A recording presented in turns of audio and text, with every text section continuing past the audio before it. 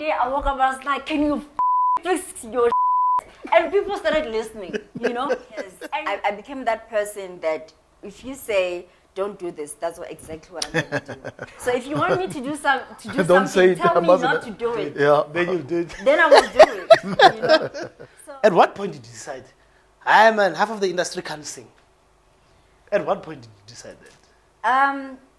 at a point, okay. Oh, something is coming. She's got that look. So what happened was, Kaya Mtetwa, that's where it began. But he won Idols. So we have, I mean, there's his voice. But you can't say he can't He sing. can't. There's no way you can. The fact that you don't like his... Kaya cannot sing. Do you have a lot of artists coming to you and say, we're struggling with this? Oh, yeah. Really? Oh, yes. So they just hate you on social media, but behind closed doors, they talk to you. Absolutely, absolutely.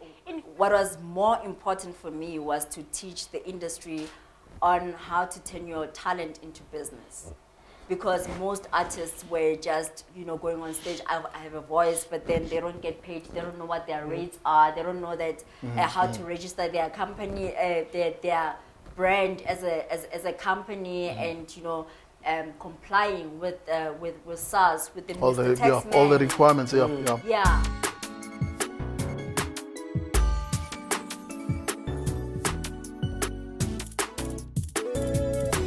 Well, ladies and gentlemen, we are back again after a three-week break. So we've been on recess for three weeks. We had complications here and there, but hey, I'm glad we're back here today. We've got a very, very interesting person in the studio. Very interesting. I'm actually excited about this one. I'm actually excited, but before we go there, please tell your friends, tell your cousins that Bratzo is here. Hosting the GRP podcast. Remember to follow it on Instagram, follow it on YouTube and Facebook. We're also on TikTok. So we need to put more content there. I saw things are happening that side. But please make sure that you follow us. And don't forget CDs. The inboxes are very slow on CDs, but we're getting CDs. Every week we get 2. So before we run out, just make sure that you DM me so we can ensure that you are part of the family. So ladies and gentlemen, I am so excited about today's guest. As we're doing the research, we were asking ourselves, oh my goodness, what do we ask her? What do we ask her? And after you see who we're talking about, you will realize this was not an easy one. Our next guest is Miss, do we say Miss? It's just Gadaffi. Oh, Gadaffi Manafi. Her name is so good you have to say it twice. She's with us in studio. She's going to tell us her journey. Tell us where she's from. Get to know more about her. But we're warned by her team that we can't piss her off. You know what happens when you piss Gadaffi? My sister, how are you? I'm good, how are you? You well? Yes, I'm well, thanks. Thank you for having me. And no, thank you for agreeing. Yes, thanks for the invitation. Yeah. I hope it's going to be good. It must be good. Yes. It must be good. My brother K. I'm a brother.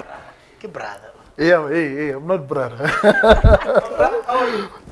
Boss, I'm happy that we got a hold of her eventually. You know, this is long overdue. I've been looking. Are you nervous? Why are you swinging your chair?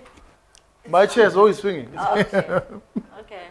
And I remember the first time I spoke to Gadaffi and I said, I want to interview her. No, when I brought you want to censor me. I said, no. Come in. No one will be censored. No one will be censored. No one will be censored. Yeah, you say the way it is, ne? But before we go far, I want, as a second female to the show, we're going to twist things a bit, ne? Okay. She has a lot to say about females. Not females, artists. She's got a lot to say about gospel artists in particular. So I want to see how well you know gospel artists. Or you're just shooting blanks. So we want to know. So can we start off with a game? You have a game, okay. We've got a game. When I don't watch the podcast, we'll find out. We've got a game for you. Simple. The game is simple. How well do you know your South African gospel artists? Okay. You can't talk about people you don't know. So the game is simple. How well do you know your South African gospel artists? Simple. It's a simple scenario. We're going to have a church service. I'm going to give you a category. say, okay, who is best to lead to this kind of song? Then we don't put it, okay. This style. Simple rules. You can't select yourself when. No, she sings. Yeah? Yeah. No, you She can should be able to select herself. once. Ne? You can't duplicate. So Pablo cannot. Gadaffi cannot sing all the songs. You can only select one international artist. You have to have a female artist. We need an African artist, well, Upper Africa, and you've got 5 minutes, 5 seconds 5 seconds. to choose. It must be spontaneous. Yeah. Ne? So are you ready? Yeah. So Sure. I'm gonna take you through Let's do it. I'm gonna take you through the first half, and then Kay will take you through the rest. Ne? Okay. So we have. You want somebody to sing a song that will make people feel welcome. Sakala, man. Nice one.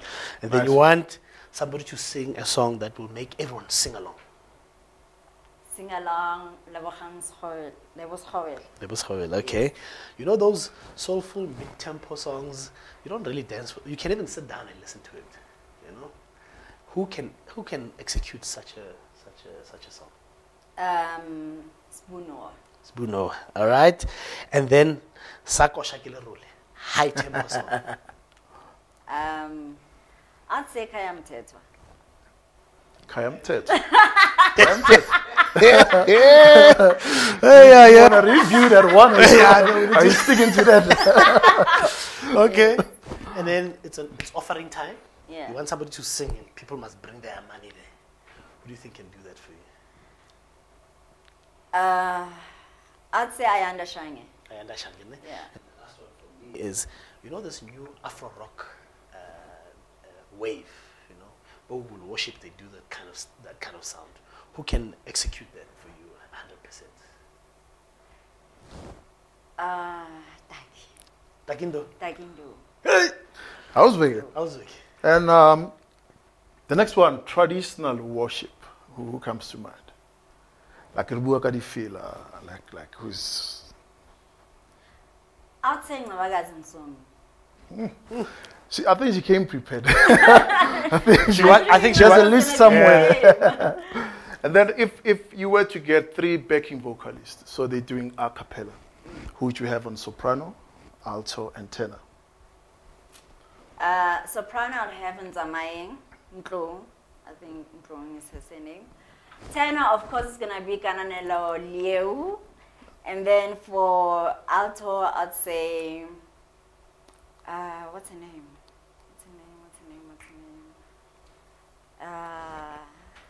The lady who sings Akukho Okunyenze Iguye. It was featured on Joy Celebration. Oh, yes, I remember. I know what's her name? Replace it. Okay. For alto. I'll choose Duduma Kova. She has a beautiful alto. Okay. And then for contemporary worship, you know, so we're moving from traditional, and Kopana Mohar, you know, who's the ideal person? Ish. Ayanda. You've already mentioned it. Didn't you mention it? Oh, okay. That was Shang. Oh, Shang. Oh, yes. Okay.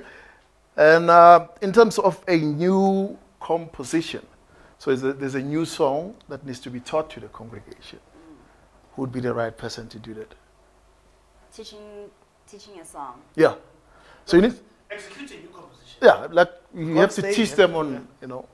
Just get on stage and do Yeah, it. and so that people can catch it there and there. Yeah.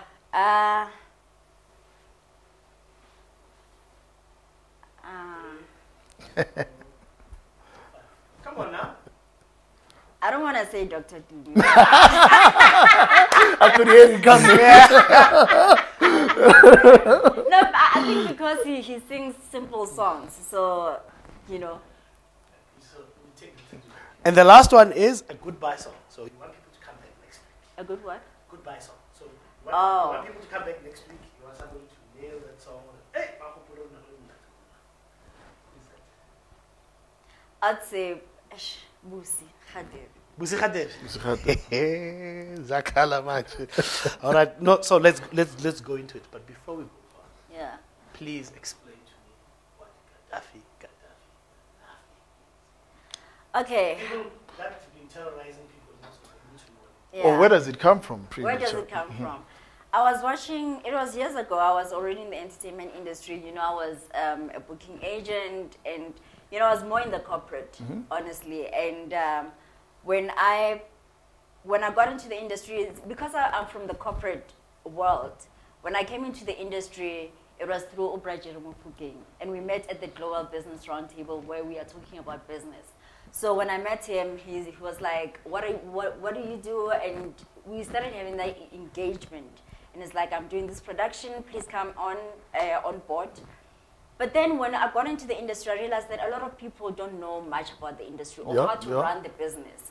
And for me, it was so frustrating because first to start with a contract. For me, if we don't have a contract, there's no business. But I realized that most of them are signing contracts without understanding what does the contract contain. And then when you start making payments, they're like, no, but I'm supposed to be, but you signed. You know, this is what you signed. Talking about the name. Yeah? We're still talking about the name. Okay. So how Gadaffi came about? Because again, I'm giving you the context. Context, yeah. And then I realized there's a lot of mess. People are crying of exploitation. I didn't get paid, or record label and don't. And I realized the bottom line is that the people are in the business, but they don't understand the business. How do we fix the business, the industry? And I started addressing musicians, can you kindly fix 1, 2, 3? And nobody was listening to me. So one day I woke up and I was like, can you fix your And people started listening, you know? And when that happened, during that period, I was watching a lot of documentaries. Yeah. And on SABC2, they were playing a documentary, Gadaffi Manafi. The former Libya president, late, you know, president. And for me, his values, I could relate so much to what he was all about. Okay. And people thought he was a bad person. But how he approached things, it was unpopular. But he made a difference. Because some of the world doctors globally are from Libya, you know, and for me it was like he did things in an unpopular way, but then the results were there.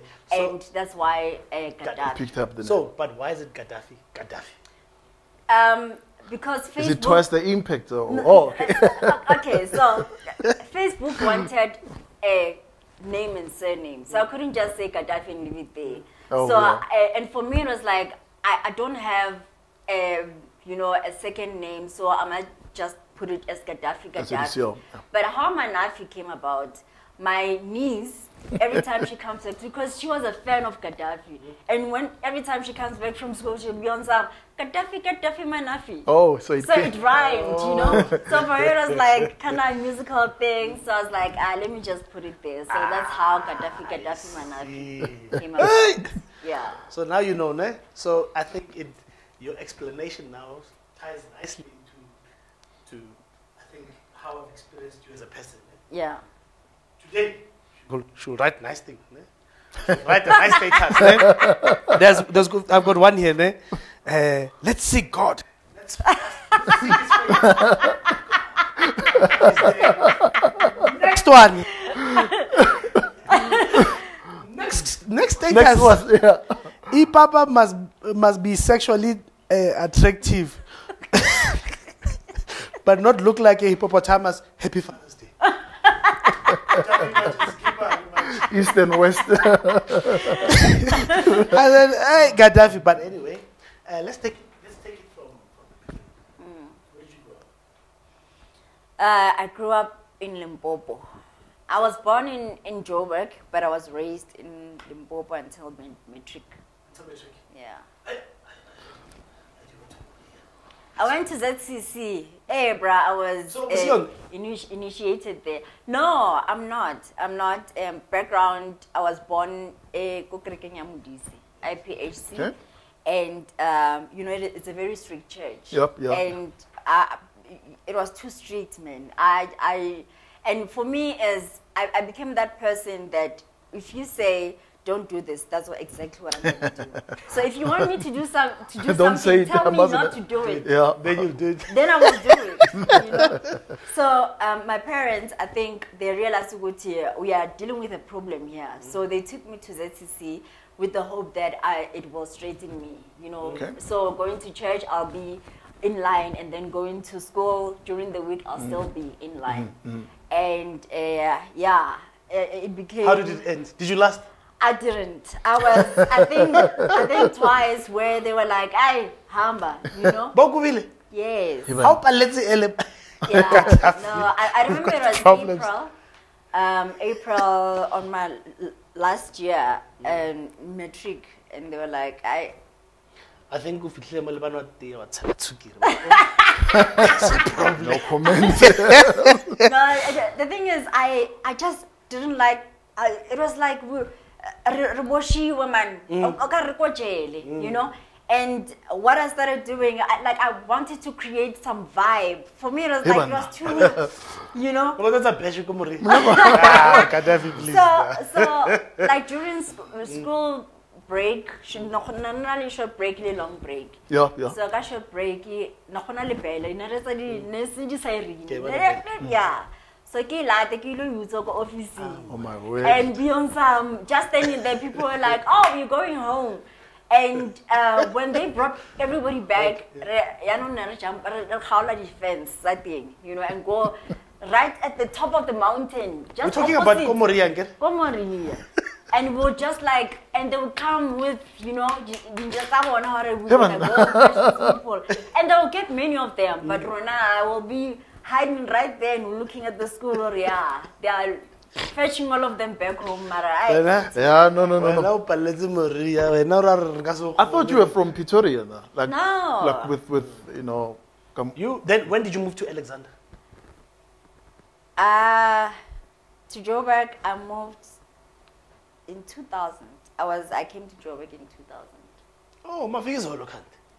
2010. Oh, Yeah. not 2000. No. That's what. Like That's what. 22 years. 22 years. Yeah, 22 years. And you moved with your parents.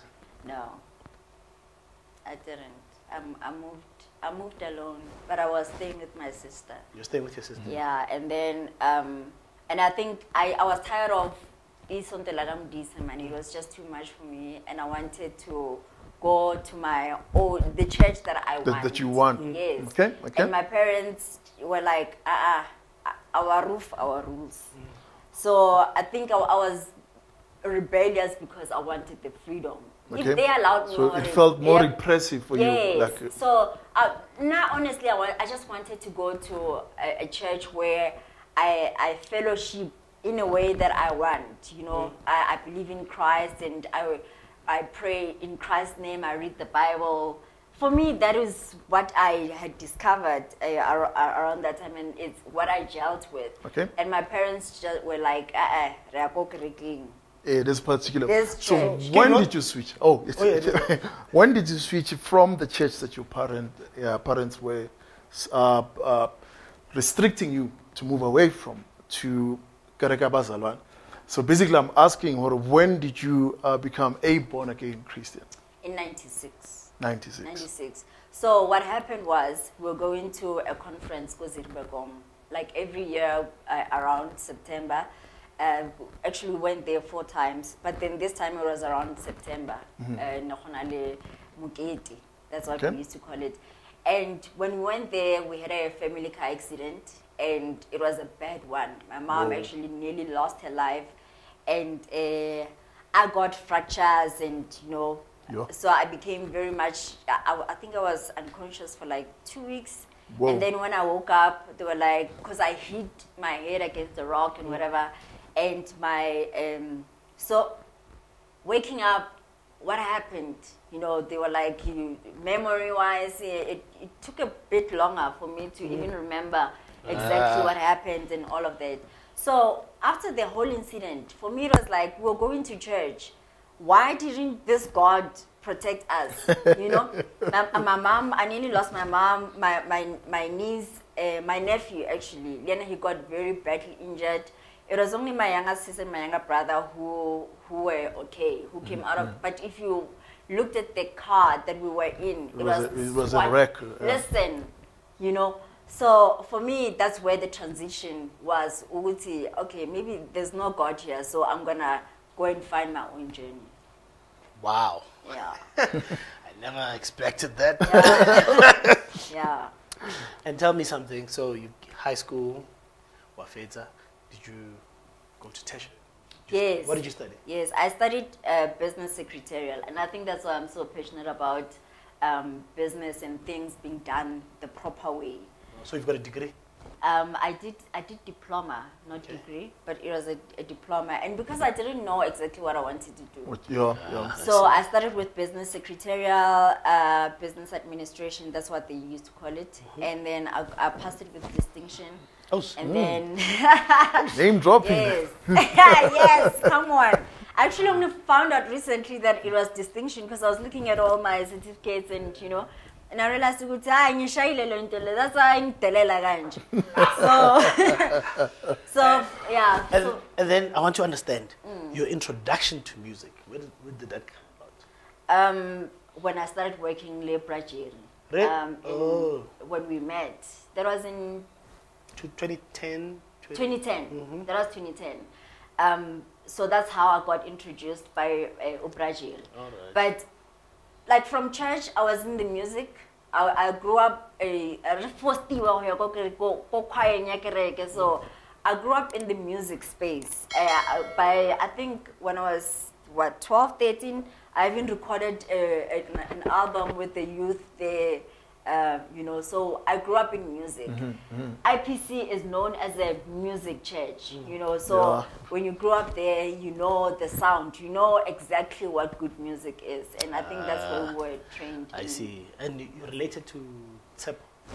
Tsepo is my nephew, yeah. I'm sure I'm criticized until he was as good as he is now. No, actually, it's funny because when I always say that he's my reason to music, because when he started, well, I mean that boy, then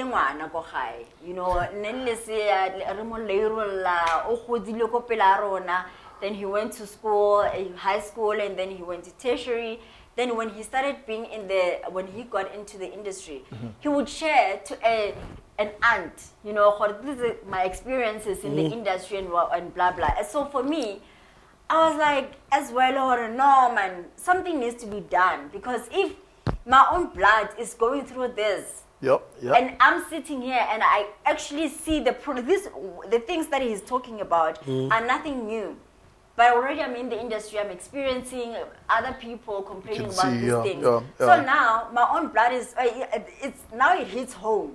It's not just about just general industry. Yeah, now it hits home. I was like, I have to do something about it. Wow. Yeah. Okay, before we continue with the music, still with the music, there was this church. It was called Sentin Convention Center, and apparently you were singing Gote. Yeah. And when when mention your name, everyone, did you lead a group or did you lead the worship there? Oh no, I was more of a backing vocalist, and honestly, when I went there, the plan was not to be in the music space at all. Okay. So the music director, but when they spoke about you, the head of music, they were afraid. Oh, Gadaffi.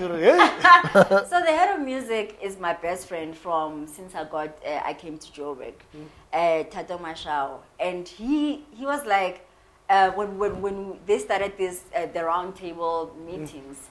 They were like, let's start with worship. And Tatu was there just playing music. And because we grew up together, go Grace Bible Church, she was like, Baba, just lead a song there.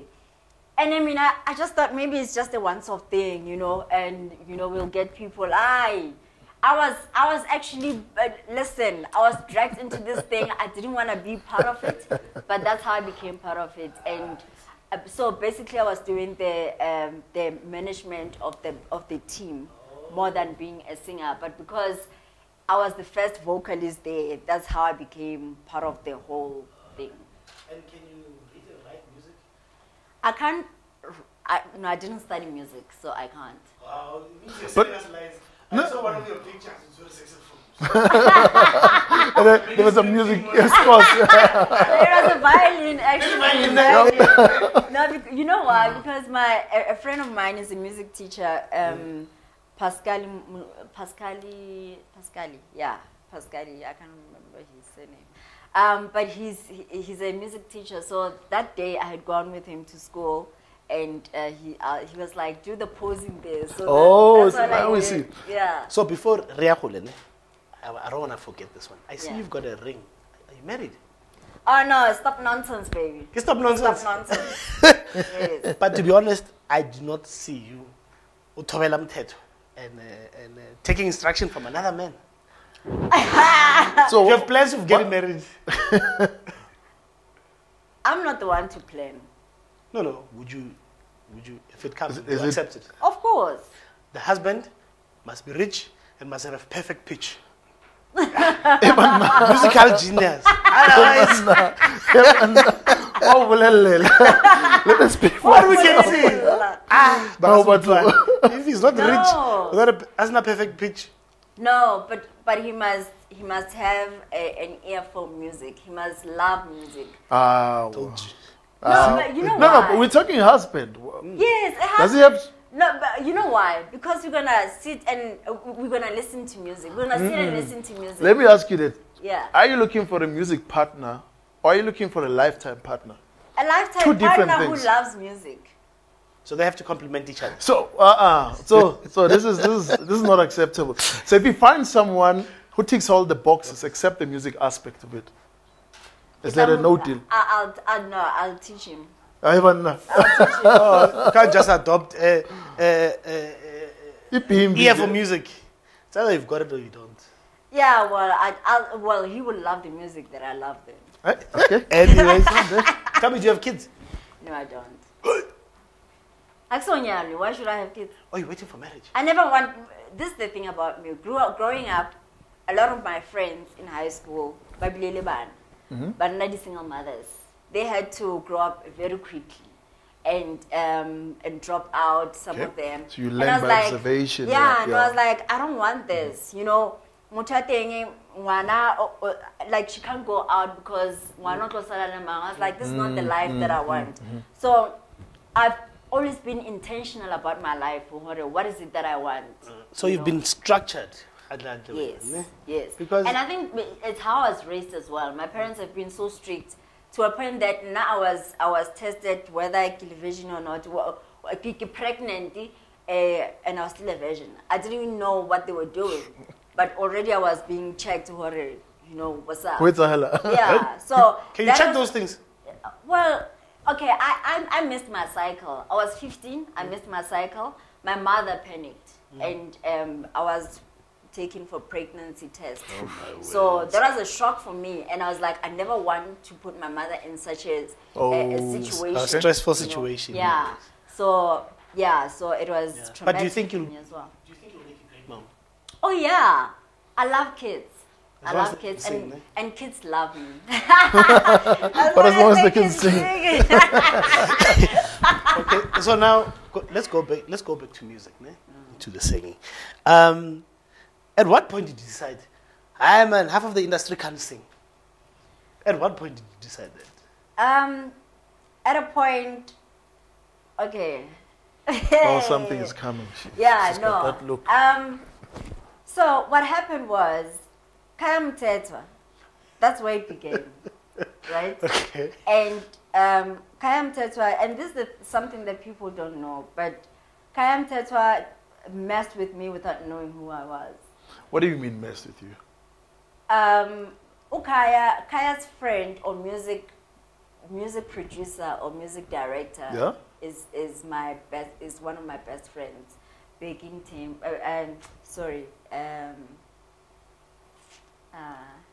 Bazongi. Baking team. So we were friends. We are friends. So at that time, Nabaita the first album Yakaya after Idols, and so I went there to, he was moving, something was happening, but I was supposed to be helping him with something, and because I was driving a bike, we decided we're gonna do that after his rehearsals. the rehearsals were taking place at Kaya's place, and then I went there to, to wait for him a bit, and so that we can go. And Kaya that time, I think he was used to everybody must scream when they see him, especially if you don't know him in person. But for me, it was like, I've been in the industry, and one thing that Oprah Jerry taught me was that don't treat celebrities like celebrities. Treat them like colleagues. And if you're a manager, you're actually the boss. You shouldn't be, looking at them like, oh my gosh, I love your music, even though you do. But don't act like, So I think Kaya couldn't understand why I'm not excited to see him, because then, he was the guy, And he gave me some funny looks and, and I think it's 2 times, 3 times. The 3rd time I saw him, we were at Linda Landim Kiz's house. It was after that guy was Omo. What's his name? Yeah. Nganyiso. Afeta Hunyala. So I think the Joyous gang was celebrating him and whatever. So everybody was there. Just was celebrating. Yes, Joyous was celebrating. So we're at Linda Nani's house, and they were we're drinking there and whatever, and Ukaya, my laughter, and that I've reconstructed my teeth. And at that moment, I didn't care. I didn't give a shit how my teeth looked like. For me, I was confident as a person. Yeah. And I was busy, because they were busy cracking jokes there. No, the guy who passed, what's his name? Which guy? Akumzi. Akumzi, yeah. Akumzi. Yeah, who was on your... Yes. Okay. So he was a friend to the group, yeah. Yeah. So he was busy making jokes there, and I was finished. I was laughing my lungs out. Kaya was there. I think he was jealous or a moto, and because it was fun where we were, and he started making fun of me, like ha ha ha ha ha, because my teeth were like all over. So when he did that, it killed me, bro. Akumis was like, don't worry, because he could see where my spirit dropped from here to here, and then I was not even Gadaffi. But when I started being Gadaffi, Kaya was my first target. Honor that guy. That guy when I fix because I made sure kiba sharp, like I look good, so that nobody can say he can do what he did on that day, because it just bruised my ego, bruh. It was bad. It was bad. So I was right in terms of saying this feud, especially between you and Kai, was personal. It was very personal. I won't lie, it was very personal. Yeah, but then is it ended now? Sharp. Well, it's not like we met and say, I forgive you, you're forgiven. It's just that thing you would say, I've put it behind me, but I don't respect him as a gospel musician and as a pastor. He doesn't have the personality. Like he can portray it out there on TV, or, God loves you and, we must love each other. He doesn't practice that shit. He can talk about it, let me but ask he doesn't practice it. And for me, I don't have respect for him based on that. But okay, let's go back, because we were structuring the interview so that we can go like layer by layer. Yeah. But I see you're already getting into it at an early stage. You are explaining your interaction with Kaya, how it started and how you responded eventually. Was there at any point where you had a conversation with him and there was an outline, or here's my issue with you, here's my issue with you? Or was it just based on perception, or I think he did that, I think he saw it? Did you guys have a conversation about, We never had the conversation, and I never wanted to have the conversation, because if we had that conversation, Gadaffi would have died a long time ago. Okay, so this is purely based on perception. I did not like the way Anshebileng, or there was that demeanor airing Hori, what he expected a certain reaction. So this is purely based on that. Yeah. So I want to understand something. So because it was birthed then. Then you decided you're going to do it with everyone. Yeah. And you get joy from that. Yo, Tabis. I won't say I get joy. I mean, I don't do it to spite people, but I realized say doing it with the Gadaffi character, it has more impact than when I do it in a softer, with a soft voice. Please, because nobody would be listening to me. So I had to come out and say it raw as it is. So I can be sitting with you here and thinking, Banbane sings, and I'm telling you, hey, Kaya sings here. But then when I go out there, I'm like, I think Kaya must sing on a lower key and one. So these two are very different, and people would actually listen to what I say to you directly than trying to put it in a nice way. Okay, I think so, because I want to get into the approach, the mindset.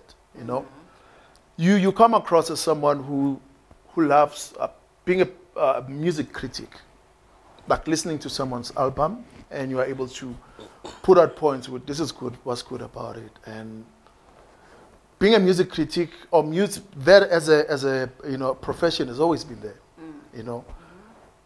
Do you consider yourself a music critic, or you just go after people that you want to go after? I've always been passionate about music. Don't get me wrong. That is the foundation. And I think what happened between me and Kaya, if that didn't happen, I'll still be a music critic, but in a very nice way. So I don't go out there attacking people. I support South African music. I listen to music. I won't speak about an artist or music until I listen to your music. If I don't say about you, I don't even give a about your work. So if I say even one word about your music, or if I mention you, it means you are worth mentioning. It means I have bought your music. I took time to listen to your music. So if you check all the critiques that I've done, even with Kaya, I honestly think that he's a great music writer. But I don't like his voice. It's not my preference, the kind of music that I would, like a voice that I would listen to the entire day. But I love the way his songwriting, I love... but he won Idols. So we have, there's his voice. But you can't say he can't sing. He can't. There's no way you can... The fact that you don't like his... Kaya cannot sing. But okay. So... There's arguing from emotionalism and there is fact. How did the guy win Idols if he cannot sing? Because there were judges. Are you kidding me? I'm asking you this question. Are you actually asking me about Idols? Straightforward. Idols, it's not about who can sing. Oh, Kaya won before he won. I don't think this Can you substantiate what you're saying? So what would you want me to pull the records? Exactly. Can you substantiate what you're saying? How many people on that show could sing? Oh, Kaya, before he even went there, was he not? Was it before Joyous? He wasn't Joyous. I think Joyous 16. So Kaya was only there because what's the thing? I'm sure he was even requested to come on Idols because he had the crowd. They had to call someone who's pulling the... Gadaffi, no. How do you know this? How do you substantiate How do you know this? Because Kaya, I'm going to stick on okay, Kaya. I think let's move on. Let's move on. So for instance... No. I don't want us to stick on there, but there's I've heard... But I'm not done answering. So can I just say So my last point is that, let's take Dr. Dumi, for instance. I don't think Dr. Dumi can sing. I don't think Benjamin Dube can sing. But these two people, I've always said they are good music writers.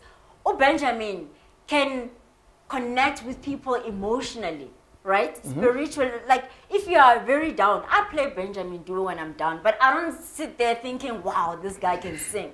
That guy, if you sit with a sober mind, that guy cannot sing.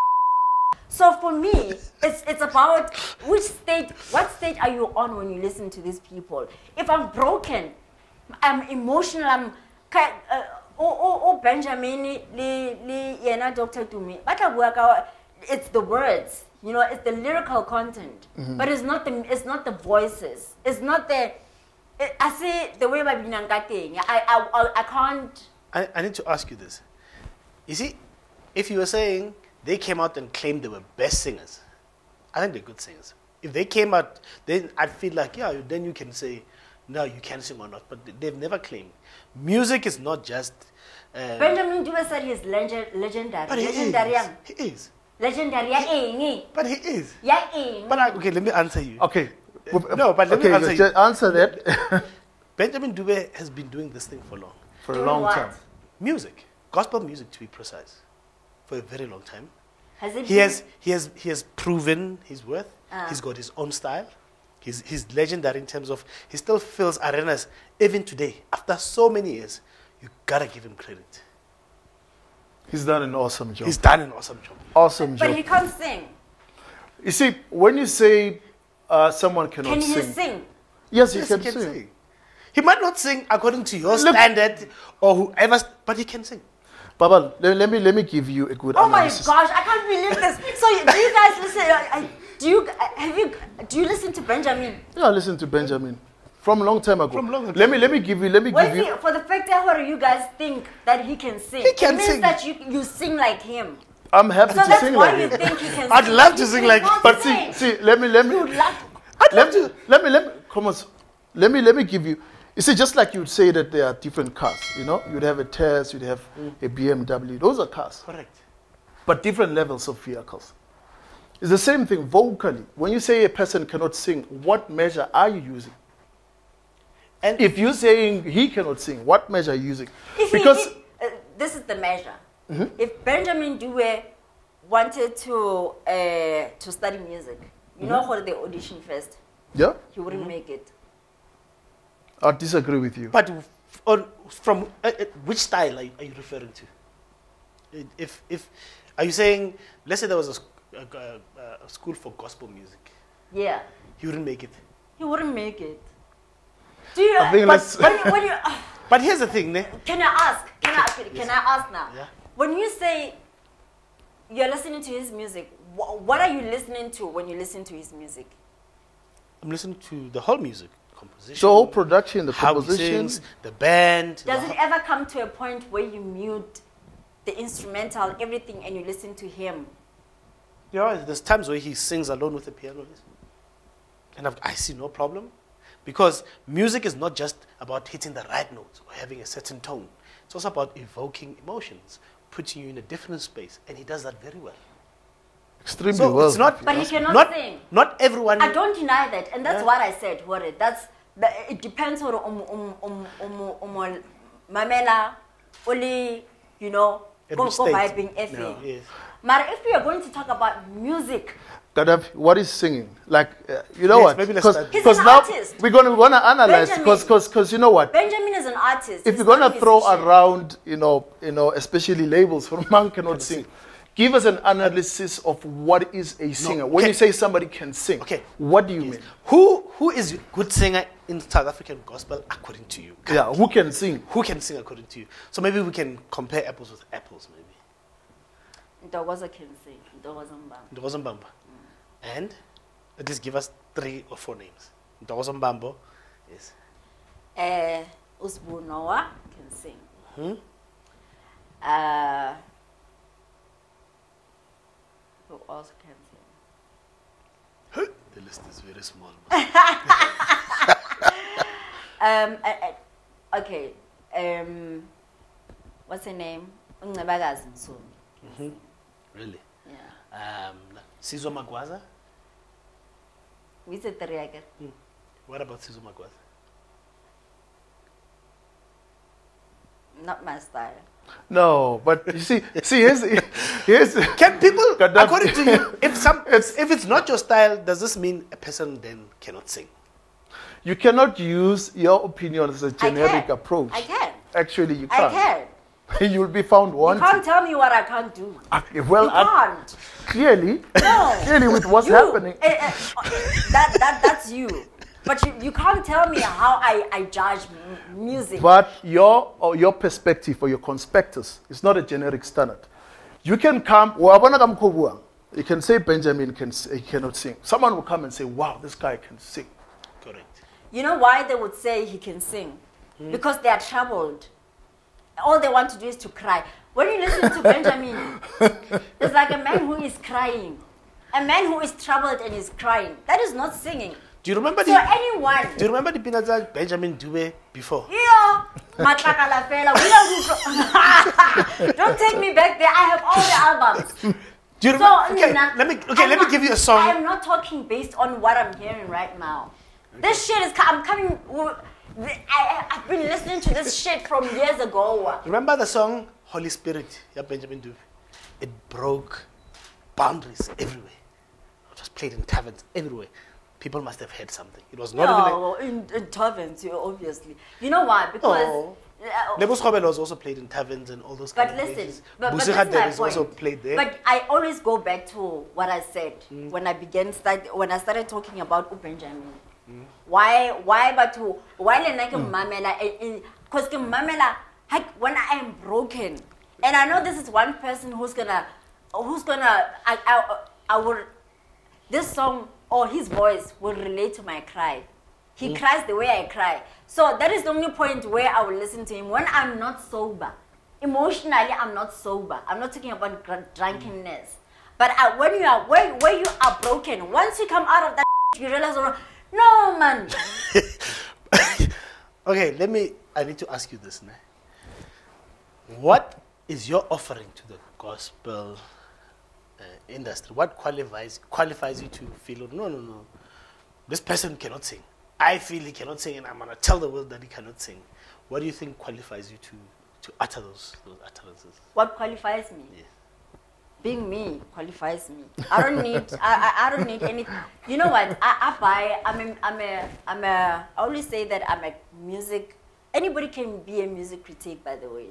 Yeah, obviously. You understand? 100%. So for me, as long as I buy your music and I listen to it, I have every right to give you feedback about what I think about your music. Okay. And I think what stands out, Gadaffi, is that people don't say what they think about the music they've bought. Gadaffi was that voice that said, okay, this is what I think about this music. And that's what made Gadaffi to be out there. But if I didn't say anything, I'll be just like everybody. Okay. So you're the EFF of the industry. What does that mean?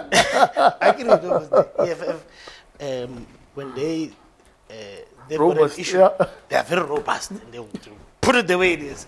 Is that, do you see a lot of similarities? Oh yeah, I do. Yeah? I do.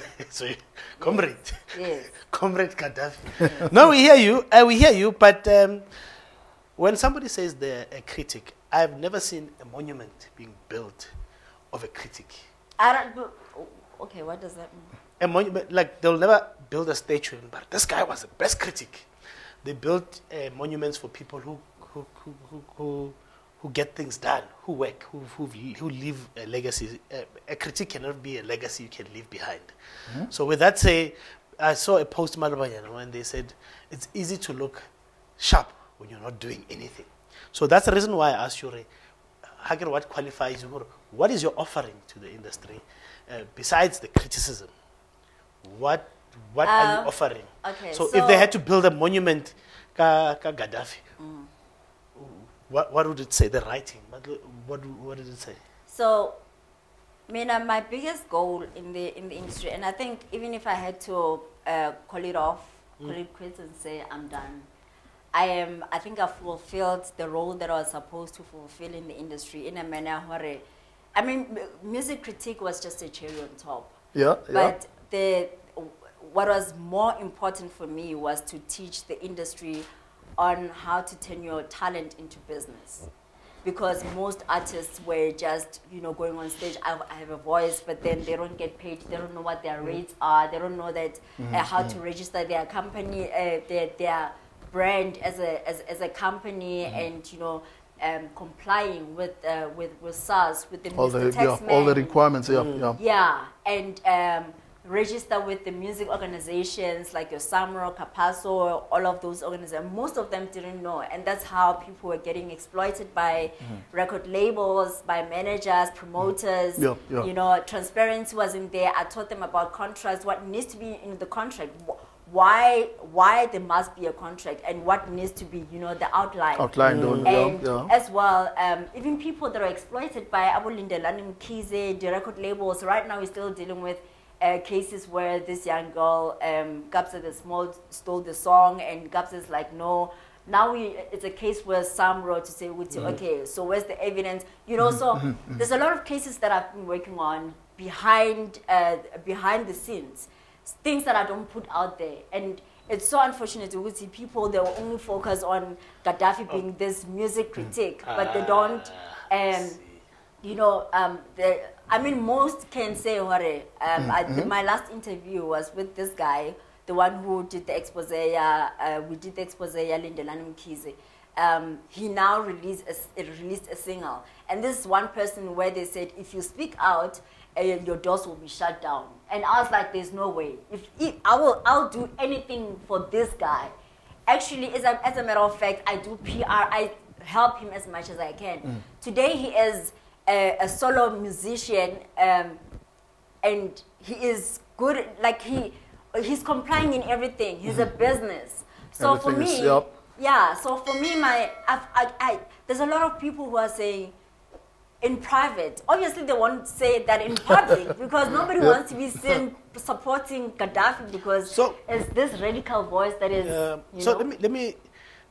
Do you have a lot of artists coming to you and say, we're struggling with this? Oh, yeah.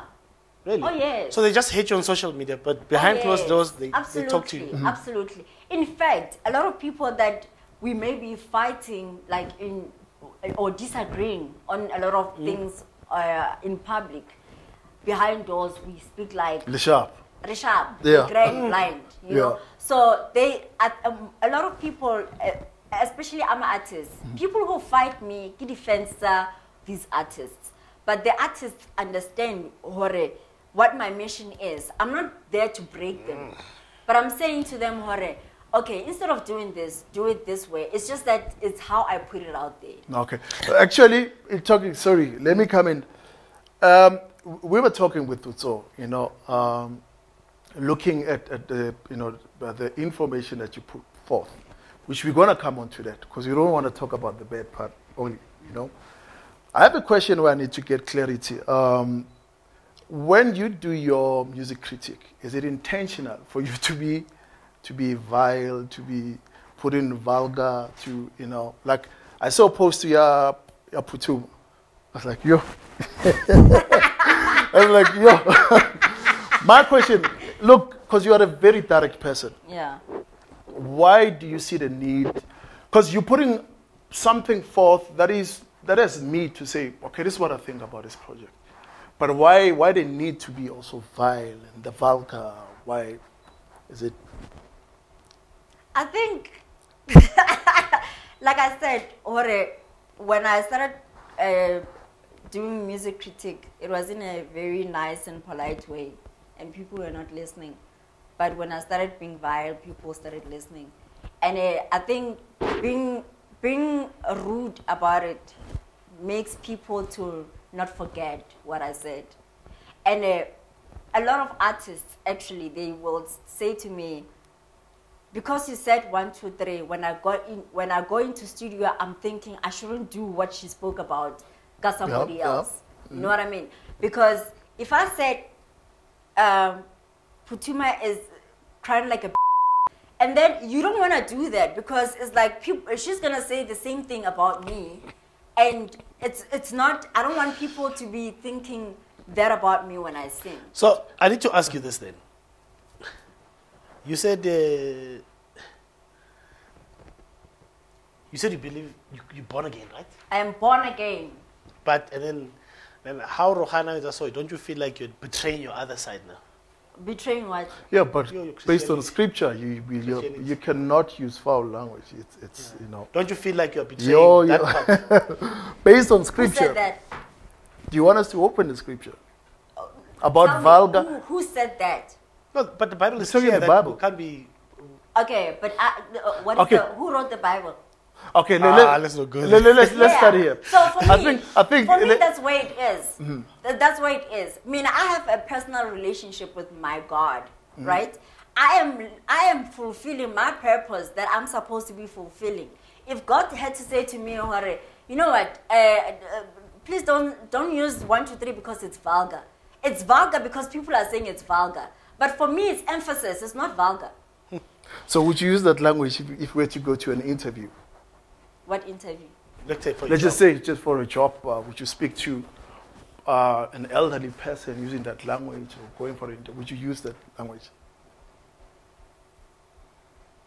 I don't understand. Like No. I get it. Give an example. You're saying that it's an expression. I get it. Yeah.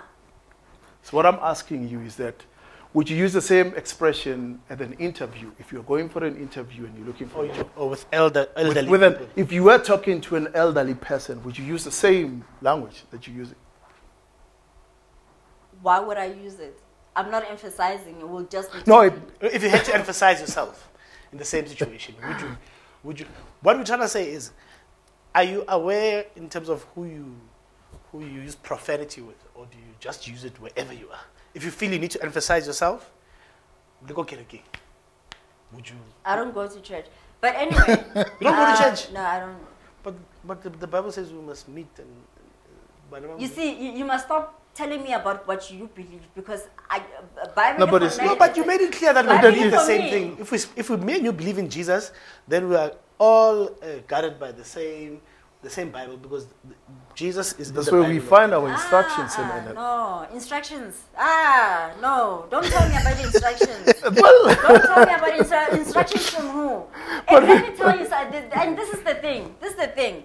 I was raised to believe, yes, or Bible is the word of God. Until I experienced God myself. The word from God, the word of God is the word from God. It's not the Bible. The Bible is a history book. It's your story, my story, your story put together. And then they said it's the Bible. We are talking about our walks with God. If you read the Bible from Genesis to Revelations, you realize this thing is talking about the history it's about when they walked with God. But there's a lot of contradictions from Old Testament to New Testament to show what God said to you is not what He will say to me.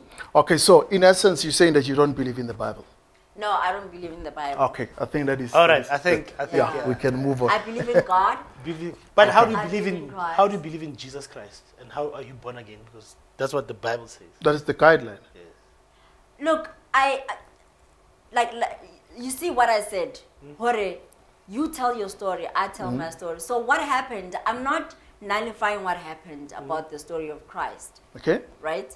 But I'm saying, Hore, when Paul wrote whatever that he wrote, and when I mean, what happened? It's a history of there was Christ, and He died, and all of that. I believe that, right? But it is written. Because I have experienced it. Okay? For me, it's about experience. Remember, Because that's what creates a relationship. Going to church to me. Because I went to church for so many years. And I never experienced God until I left church. So I experienced God when I left church. That is why, for me, being in a service or even praying or worshiping or even God speaking, God speaks to me outside the Bible. I've gone through so many things in my life where even my healing breakthroughs had nothing to do with what is written in the Bible. Serious? But what God said to me, do 1, 2, 3, 4, it's not even in the Bible. So imagine if I was stuck at church, I would have died of this chronic that was said to me, it's going to kill you. I would have died of cancer. But when I left the church, I was like, God, I've tried everything that the Bible says we should do. What pastor says that say we should do. And everything failed. What is going on? And that's where I found my breakthrough. And that is why I get it. I found God outside that book. Okay.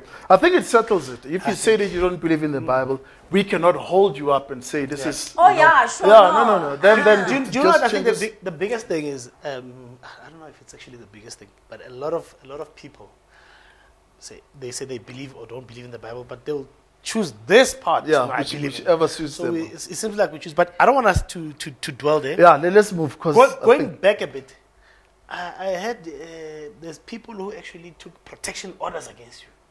You safe? Protection order against me. Yeah.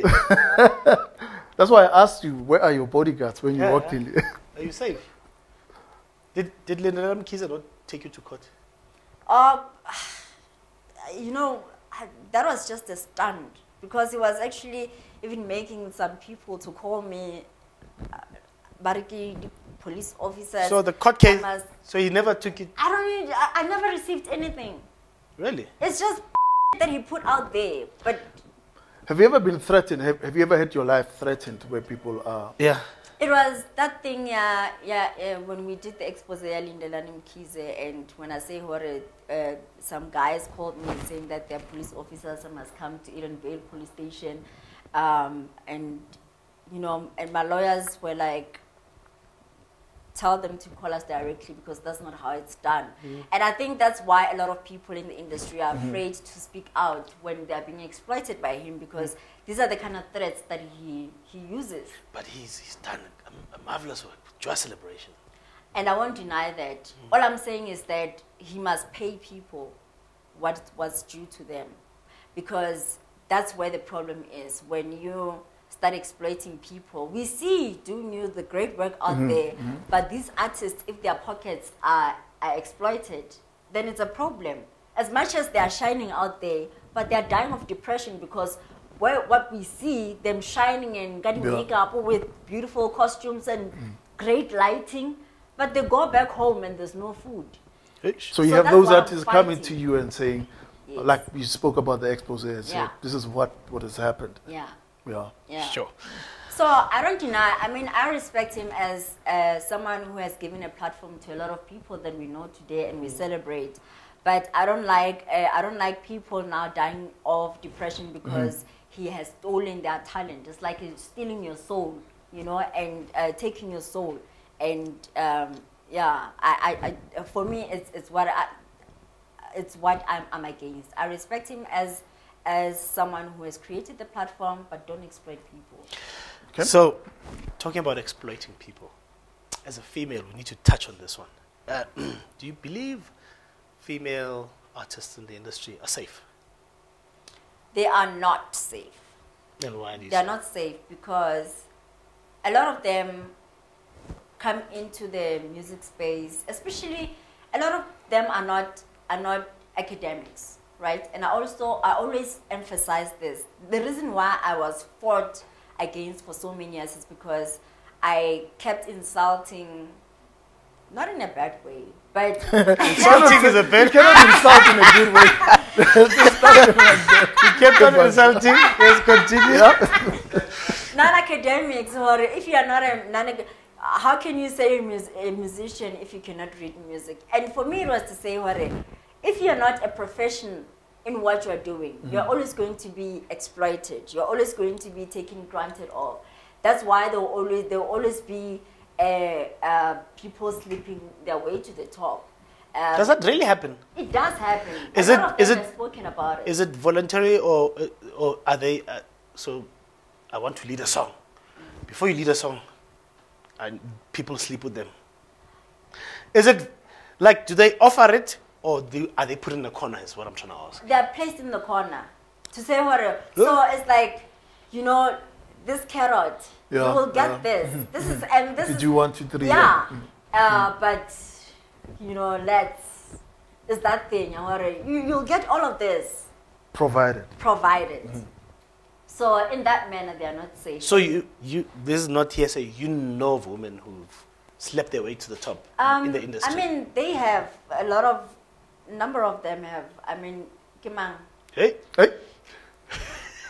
No, but it's interviews that have been on on TV as well. Lungi Naidu spoke about it. Spoke about, I think it was it Universal, when she was signed with Universal, and she was like, I was posing out there being all, as if I'm making it in the industry and whatever, but in reality, for you to get your contract signed and whatever, this is where you have to, you have to do this. I mean, it's things we have seen, guys, like all the people that all the females that he's ever signed were girlfriends. Yeah. And we know, this thing has been in papers. And it's just that people don't speak about it. Don't speak about them. Sure. It's out there. Yeah. And you believe the gospel entertainment industry is heavily male dominated? It's heavily. Heavily? Yeah, it's heavily male gay dominated. What? Why do you have issues with gay people? No, I actually don't. No, you came out the other time, you said Joy Celebration is gayer celebration. Yeah, but it doesn't mean that I have issue against it. No, but you even came out, you said Dr. Dumi's backing vocalist people act like they don't know that Dr. Dumi's backing vocalist is gay. But it doesn't mean that I'm against it. So, but why are you pointing it out? Then why pointing it out then? You see, the reason why I'm pointing it out, and the reason why I call it gay celebration. I think what I'm trying to do is to make Bazalwane are too judgmental. Understand?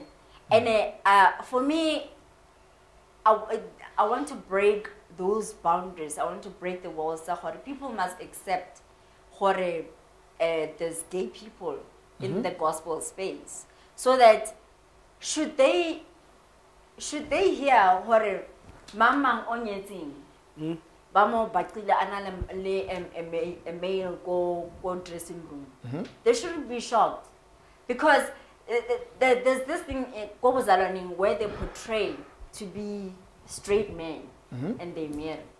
Mara linyala thing hale last. Because madam o tozo hore man. Agukho right la. And I know a number of male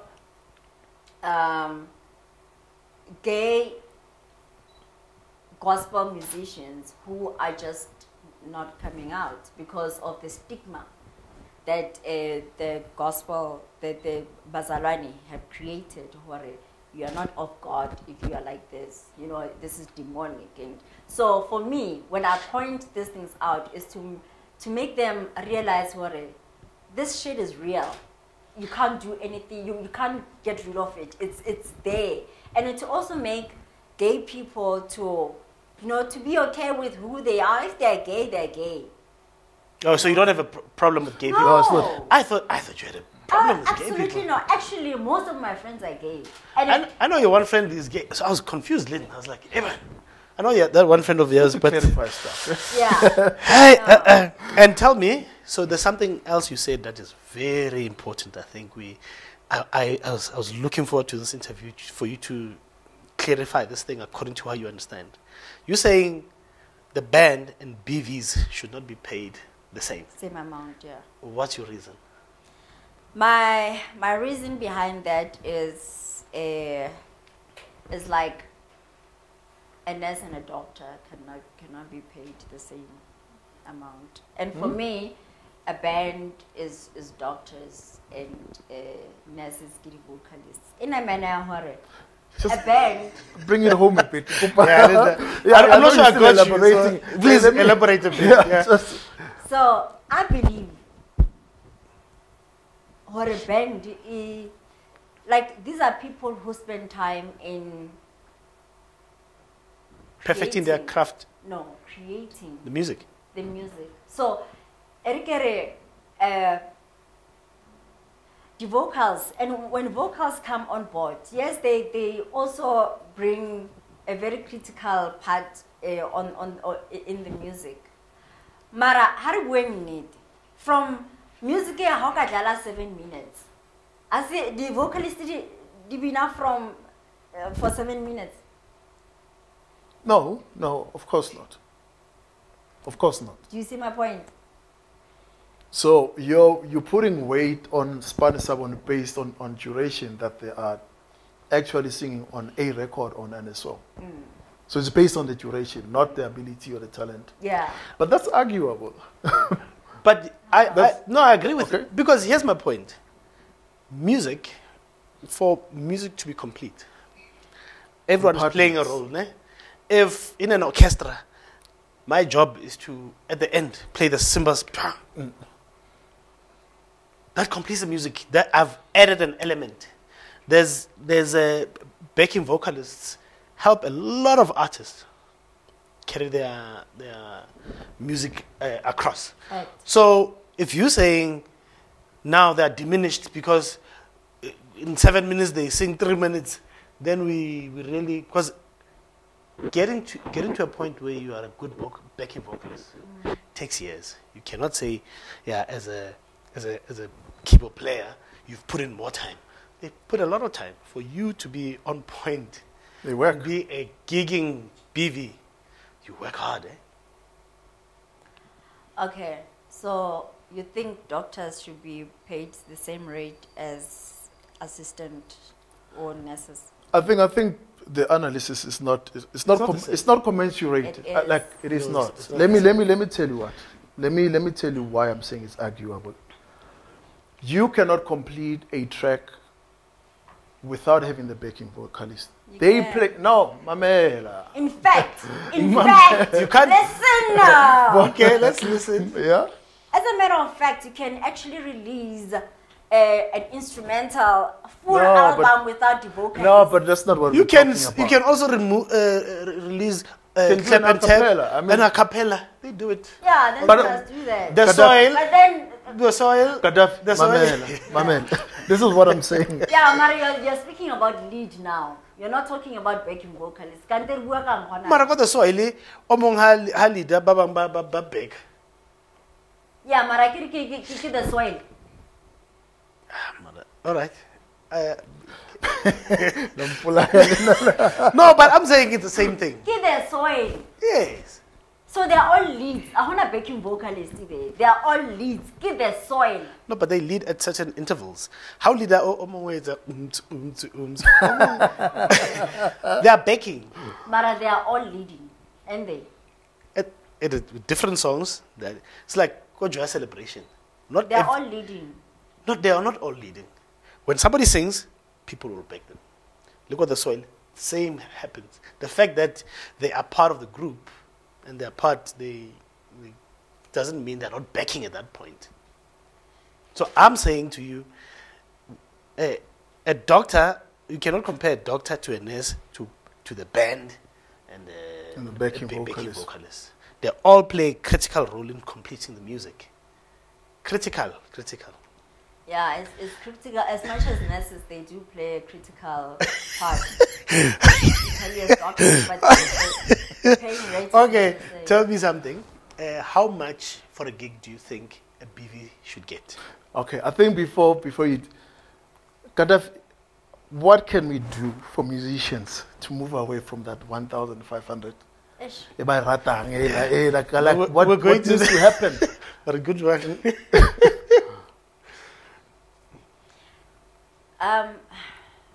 Or do you feel I necessary think to get there's no 1.5? regulations within the. Industry. No, there isn't, yes. So I believe there should be a union that will represent musicians Yeah. or the industry. Correct. Didn't they try that's that the- just a few years ago? Yeah, but it's wrong people who wanted money for themselves, Oh, who yeah. had no best interest for Oh, the for entire the, industry. It was for them, their pockets. And I think that's where it needs to begin, where we're going to have a union. I mean, I've been trying to push that, but it was during lockdown, so it was not very successful. And one of the things that I want to do going forward is to pull back a bit from social media and really work on what really matters, what will put get it going, things into, yeah. for the next generation, you know, because if we don't start this now, the next generation We'll suffer the is same going to thing. fall Yeah, it's the prey same as thing. well. So I need to ask you this. So let's say you start this and you successful, but okay. Tell us, how much should a BV get minimum, and how much should a band member get minimum? What did you say? Are you gonna take me back to your? As long as we're not gonna argue about it. All right. So. Dr. Ness. Yeah. So currently, 10 years ago, just 12 years ago, when I got into the industry, and a normal rate was for an hour set, yeah. An hour set, a BV was getting paid, I think, what in that production it was around 5,000, and then band members was like around 7, 8, depending on what level. If you're a music director, it's even more. But I think right now, and I'm speaking for academics, I always go back there because I don't want people to be going out there and saying, now I'm charging this, and you didn't invest in your talent. You didn't even do the intro. I believe if you're interested in something, at least do an entry course. 6 months in now, 1 year so that you can say, hey guys, now study for this shit. I invested in my shit, so this is how much I charge. No negotiations. So I'm speaking for people who invested in their talent or been, been in the industry for so many years. I think they qualify for that. But for backing vocalists right now, if like I got 3,000 or 3.5 back in the days, I think right now for a 45 minutes set, session, they can actually charge 20K. We are there where prices have gone up. I think you must go check how much people are getting paid now. I know. They would love to get 20K. I know. Oh my word. I know. So you'd say BVs must charge 20K? Yeah. And then band member, this is the drummer. 25, 27. 20, and then how much does the artist charge now? So it means for me to book Dr. Tumi, I must have 300,000 rands. Yes. And you know why the industry right now, and it's a shock. And for you to even say that, it's because you are in the industry and a lot of, when I believe at least to go sounding, you can work with corporates. And when you say to corporates, corporate world understands what the rates they increase on an annual basis. So, petroli, or complain in the beginning, we get used to as time goes on. Boroto hasn't always been 15 rand.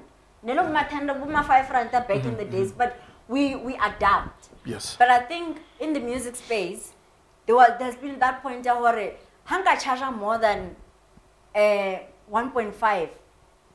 But look at total charging 700. Yeah. And undercutting, exactly. Understand? Exactly. So because I want any regulations, I want to even less than a door. Or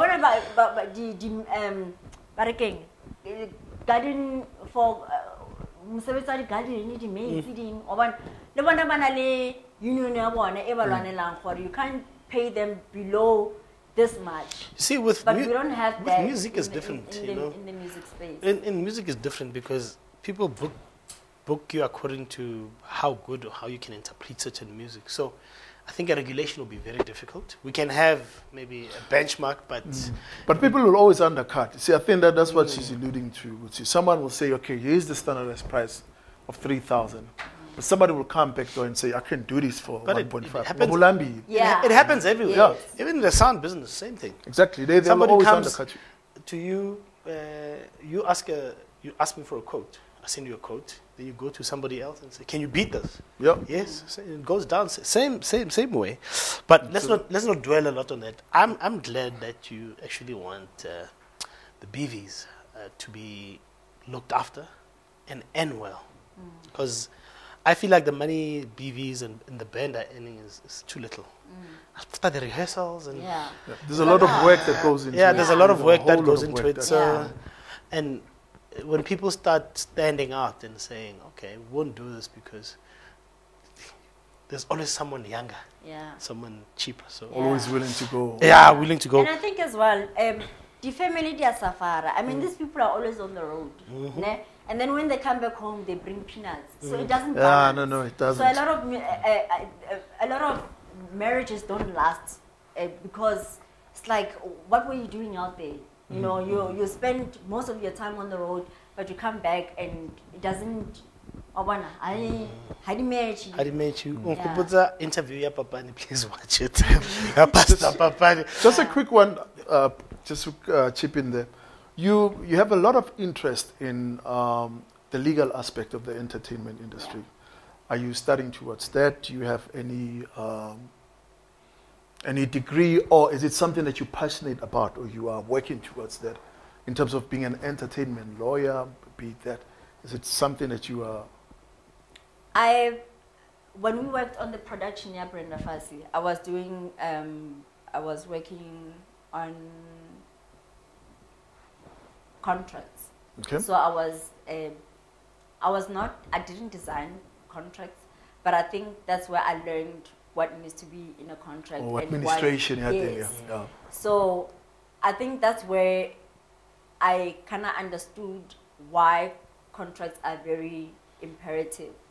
It's beyond just the agreement, Okay. but it's your protection as well. Should stages are so well, Yeah. it's covered in the contract for your injuries, your you know, are we is this place by to see hore ishapo by approver, you know, because then if it was approved by the tick, all the ticks, and happens, someone needs to pay. Somebody needs to be accountable. Yes. Should an artist die because of stages and words? Someone needs to pay. Someone needs to answer to that. They can't say, well, it happens. So there's a lot of things that are not considered by many people, and I think that's where my passion is. I want an artist to know they are fully protected when they go out there and they perform wherever. Because for them, it's about being on stage, being seen, and you know, the fame. You were running a company, Le Vibe Entertainment. Le Vibe Entertainment. Is that where you are you a consultant? Can people come to Yeah, Le Vibe basically what was and make sure that their contracts are in order? But there was an artist who came here, Pastor Babani, says, when their artists are not given that opportunity for even that contract, you know? If you're desperate enough to go into the industry, a lot of them fall short. Do you believe they're not patient enough, or is it a matter of they're just robbed in? I don't think it's about patience. They are placed in a corner. So, about to offer a contract, today, but it goes on. Even just before you go on stage. Yes. Yeah. But often in that short space of time, so they don't give you time to actually go through it, or you know, get a second person to go through it for you, so that you understand what is it that you're signing up for. So I think it's that thing, they just don't give you an opportunity to one. But deliberately so. Yes. But for people that I'm close to. When you were asking about the legal part, is in my interest. I mean, right now, for all the contracts that we've been doing exposés for, or that we've been helping them getting what's rightfully theirs, we've been asking for the contracts. But there's a law firm that is doing pro bono work for me. Oh, makes sense. And that's where they get to also teach me when this is so that's where I learn. Yeah. So you actually care about this industry? I care about this industry. But now the way you come across, because like he's coming to destroy. She wants to destroy. What's wrong with this one? But when I'm listening to you, you sound like you actually care. And then I think it really takes me to my next point.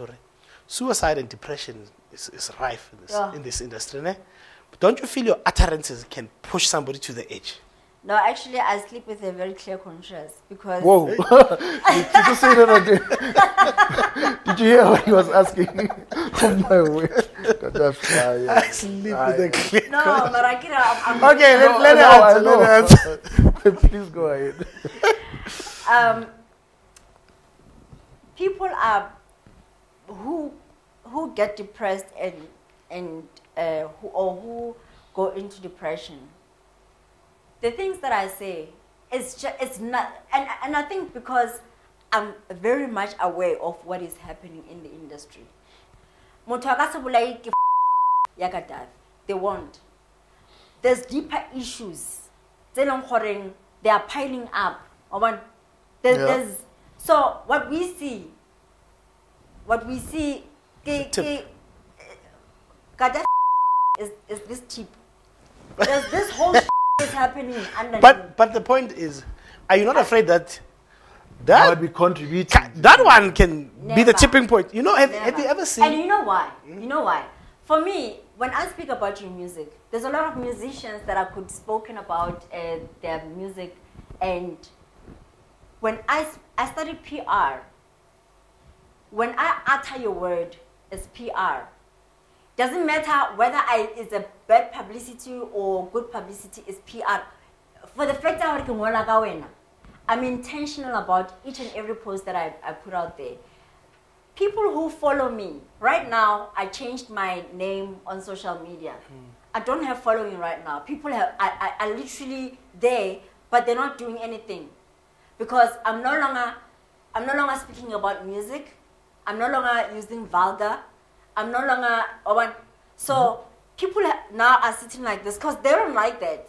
People are addicted to controversy.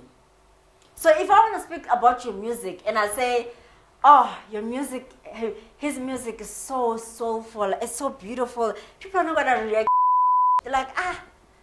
But once I say that, I don't know who the told this person that they can sing. Now they want to buy your music to hear what is it that she's talking about. And that's how people's minds are wired.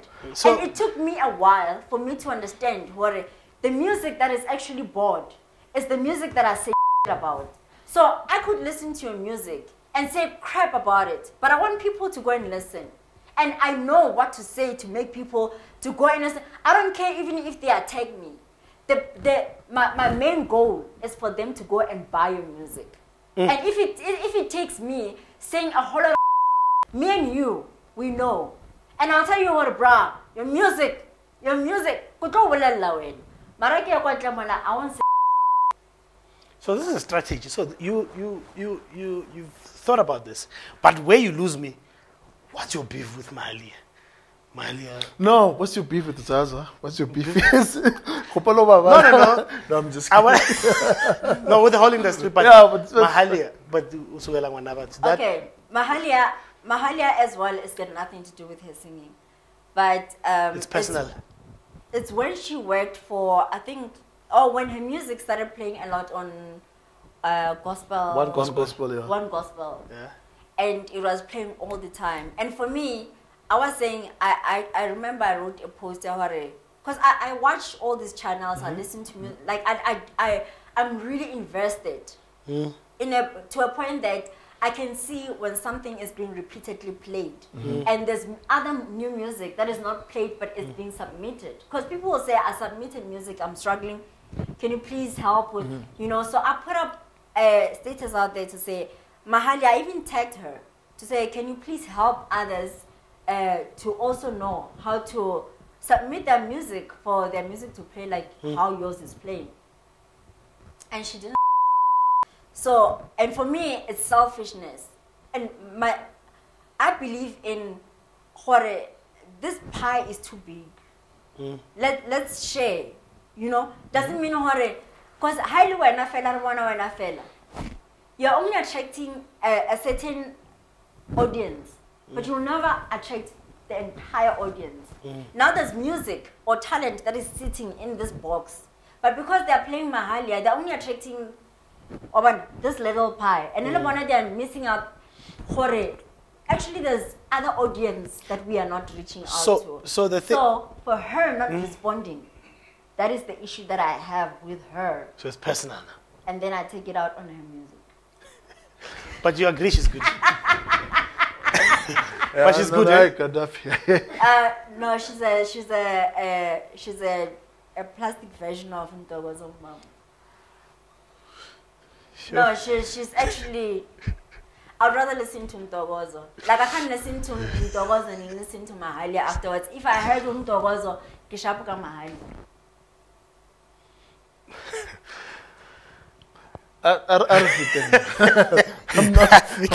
I think. Okay. Oh, Just one hour. last question. 1 hour 30 minutes. We need to wrap it up. Okay, one last question. I think this is very important. I saw when lockdown started, a lot of artists were trying to claim funds, gospel artists, from the government. And you put up a very long post talking about requirements, how you need to be registered. Quick one before we wrap up. What do an artist need to do for them to be properly regulated? Which institutions should they register with? You spoke about the artists that you're helping. What is it that they need to do? Just on the basics. You don't have to go into the nitty-gritties. Okay, so firstly, it's very easy to register a company. And I think if I'm a backing vocalist, already I'm a company because the services that I provide, I get. So you create your profile. That's where you begin. Create a profile before you even register your business, because once that is being approved, now you can go and say, this is who I am and this is what I do. You register a company. You do your profile, register your company, and register with music organizations, your Samro, Sampra, Capasso, your Risa, because now you're not just a backing vocalist, you also write music for other people. A lot of backing vocalists, actually, they write music for people they are backing, and even outside. So there's a lot of services that you're going to provide. So I think just that as a basic, you can actually run a very successful brand business. You're a brand already, but you can actually create that brand and make it a company, make it a business where it's KG production or patalang khomotso. It's not client in your bank account, because now it's from hand to mouth. And that is why a lot of musicians are actually e-wallet. Now if you come as an individual and not as a business, they will treat you as an individual. So regardless really too, but let's say we are both backing. When at least I quote, this is my quote, this is my contract. Never get like no mind. But on far dijon. They want to give me a plate of food and alcohol, and that's my payment. And maybe it's 150 or 150 or whatever. And that's how the game plays. If you don't know who you are and how they see what you actually know your is when you are registered with everything. When they say okay, but COVID exposed that. A lot of musicians actually are not. That's why we are still in such a mess. And I actually appreciate what they did, because it exposed a lot of things, and it proved a lot of things that I've been talking and teaching about. These are a necessity. You cannot be in the business unless you're a business yourself. Look, 100%. A lot of people, I know a lot of musicians who can't even type an invoice, It's about, and it should not work like that.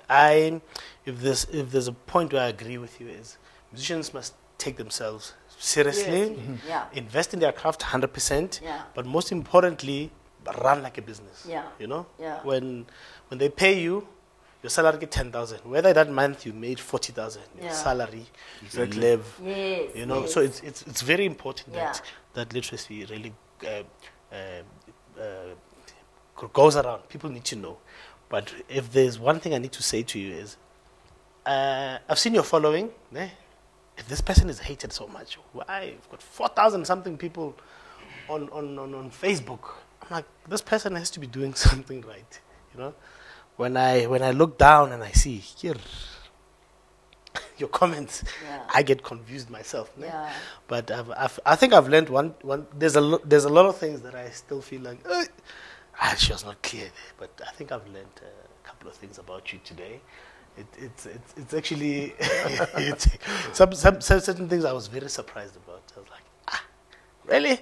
Does she advocate for that? Yeah. But I think generally what you advocate for is good. But Yeah. Look, I'm not sure the way you go about it. I don't understand it, so I'm not gonna talk down on it. And the thing is, I'm not God, guys. I'm not God, and I'm not gonna be someone else to fulfill the purpose that I was called for. I'm gonna be me, and even if it's not popular, I'm still gonna be me. I'm gonna play this thing like me, because once I'm not gonna be me. I'm gonna lose who I am. So for me, doesn't matter how I say it, as long as what I do has impact. That's all that matters, you know. And you can't expect me to be perfect. I know I'm going to heaven, and I know when I go to heaven, God is gonna say, well done. Why? Because that is why Gadaffi. Do you understand who Gadaffi was? But what he was fighting for, Yeah. versus how he fought for, how he did it. But he did it. Okay, time has left us. Any closing remarks from yourself? I think we've said a mouthful. We've said a mouthful. I guess it comes down to one thing. We all want to be who we want to be. You know, put forth our opinion, have our own strides. You know, it comes down to that. We cannot agree on everything. On everything, 100%. We cannot. It just doesn't happen. You know, I might have my own opinions about some of the things that she believes in, but I can't force her to adopt mine. Of course. Yeah. And the other way around as well, yeah. Definitely. So I think this was interesting, but I think we need another hour with Gadaffi.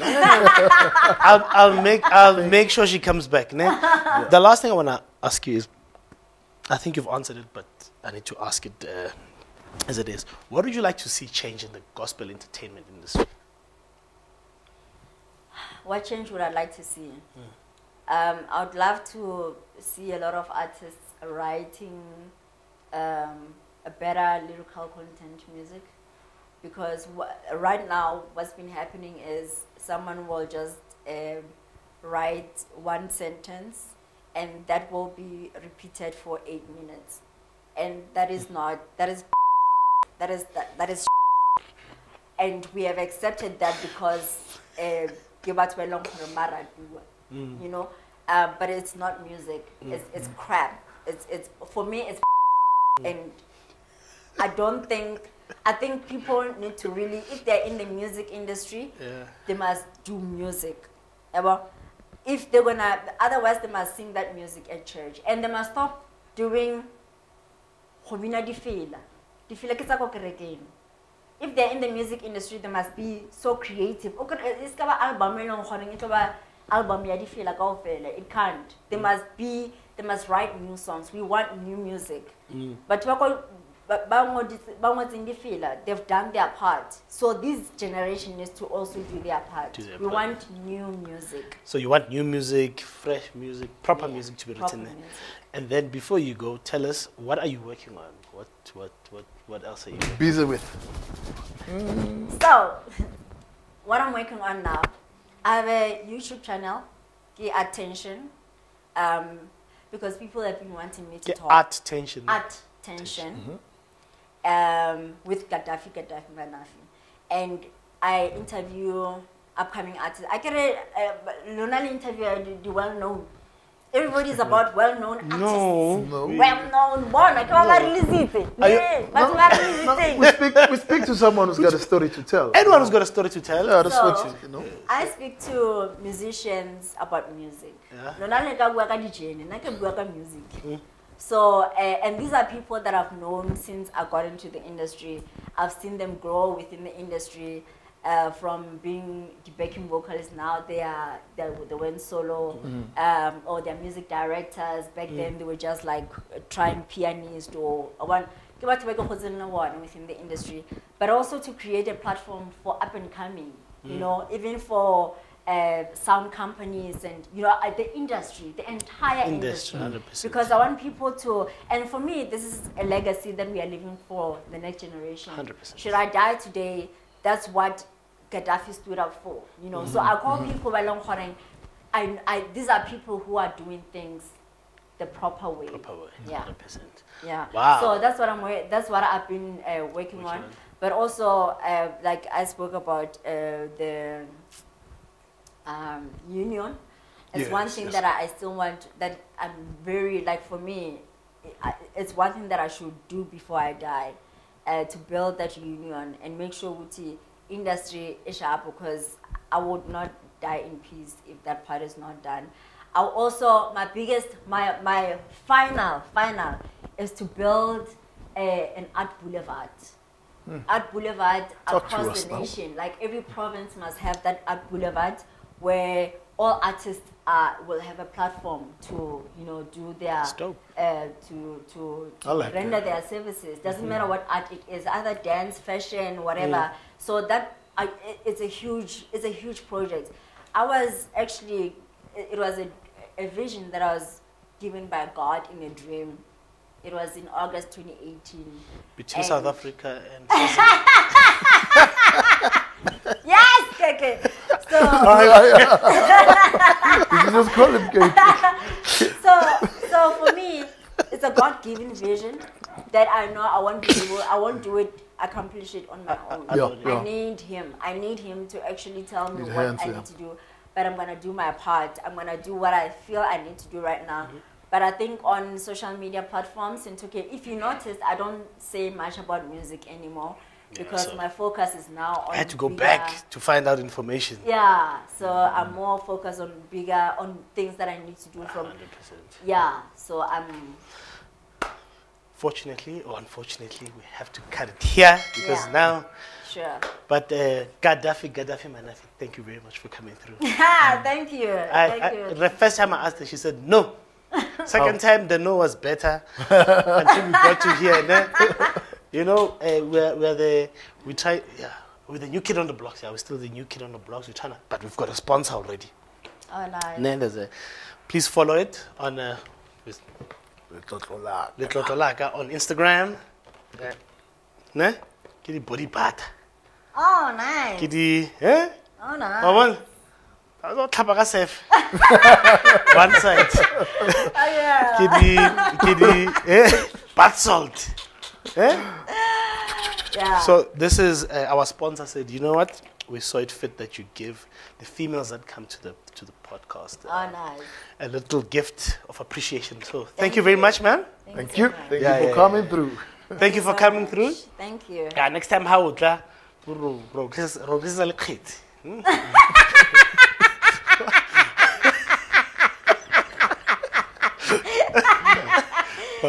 sure. Well, ladies and gentlemen, thank you very much once again. We thought we were going to do an hour, but hey, no. We need to have a part 2. No? We need to have a part 2. Let's give it a year. No, she agreed to it. She agreed, no? Yeah. So thank you very much. Please continue to support us. We see you on online talking to us. Please support us, and please don't forget the CDs. Gadaffi says she's got CDs. She buys music, so she said with her CDs we can fill them. But please still inbox me, and let's make sure we see each other again.